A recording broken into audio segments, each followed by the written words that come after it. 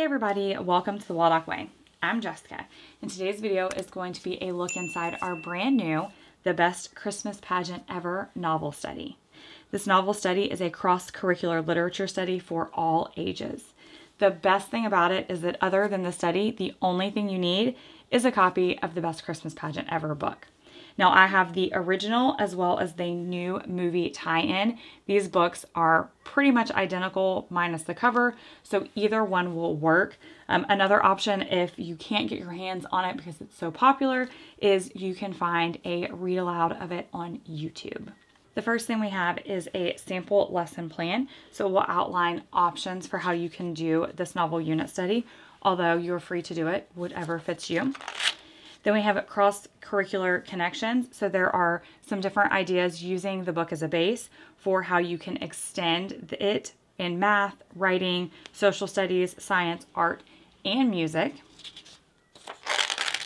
We have favorite quotes from The Best Christmas Pageant Ever. So as you read The Best Christmas Pageant, you will jot down favorite quotes that you find interesting. And then for each week, there are some activities that repeat with a little bit of variation. So every week has copy work, some sort of vocabulary. In this case, you're going to write down the definitions from the dictionary and then write a paragraph using at least 3 of those words.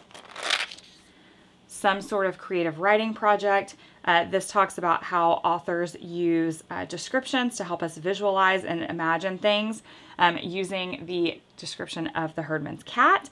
I will not spoil that for you. Anyway, your student is going to then use that description to draw what they imagined the cat to look like.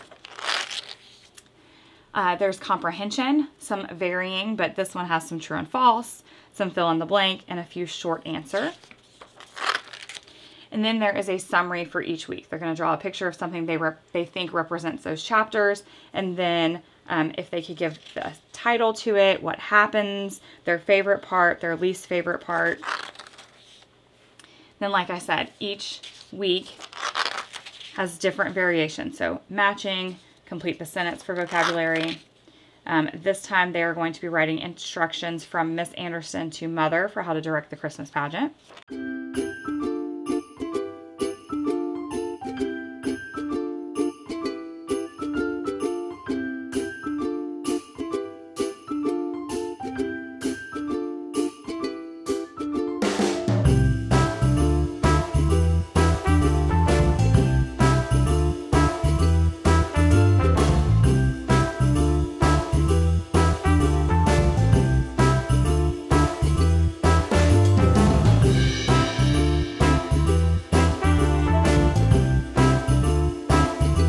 Then we also have some fun things like a Christmas pageant riddle. So they're going to answer these questions about the book when they're done reading, and it will give them an answer to a riddle.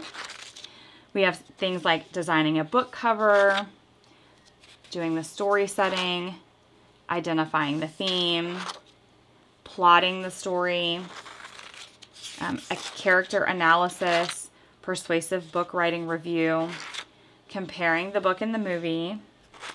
There's a figurative language activity, and then some final project suggestions once you've finished the book, some sort of hands-on type of thing. And then I also included answer keys for any of the pages where that was relevant.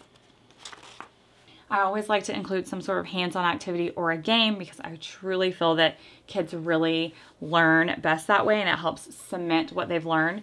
So in this case, we're going to do a figurative language activity, and we're going to sort some quotes from the book into which figurative language they are. So here are some of the quotes that we're going to be sorting. The first one we have here says, "The little piano keys went plink." That is an example of an onomatopoeia. "Wanda Pierce weighed about a ton." Obviously, she didn't really weigh a ton, so that would be a hyperbole. And you would just have your kids do the same thing with the rest of the quotes from the book.